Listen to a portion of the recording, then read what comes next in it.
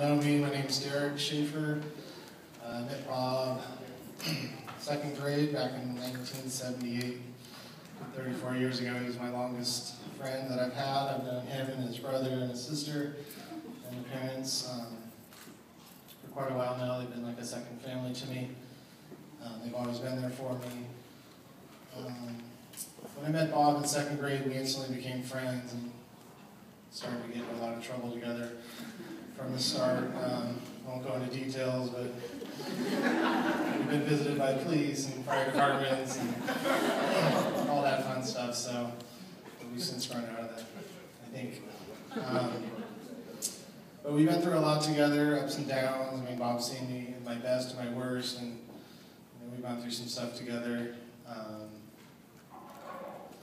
So this is a real honor. When he called me to ask me to be his best man, I of course had to accept. It's such an honor to be here. I owe a lot to Bob. I mean, he helped me. We got clean and sober together back in the day, and that was huge for me. He actually saved my life at one point, which means a lot to me. So I wouldn't be here today if it wasn't for Bob, to be honest with you. So and as we know, Bob, as you saw, has very fine taste of things in life.